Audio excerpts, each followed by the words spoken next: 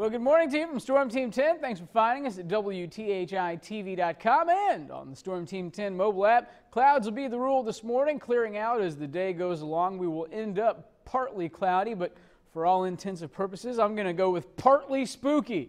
Speaking of spooky, if you're heading out tonight, temperatures staying spooktacular. 7 p.m. this evening. Good for all you ghouls, goblins, and ghosts to get out and enjoy a nice evening. Highs today only tracking to around 67. It'll feel good, it'll look good, and tomorrow, can you believe it, starts November. That's right, start your engines, ladies and gentlemen. Here's the thing, going to be a warm start. To find out how warm it's going to get for our first day of November, tune in today at midday. For now, thanks for finding us at WTHI-TV.com.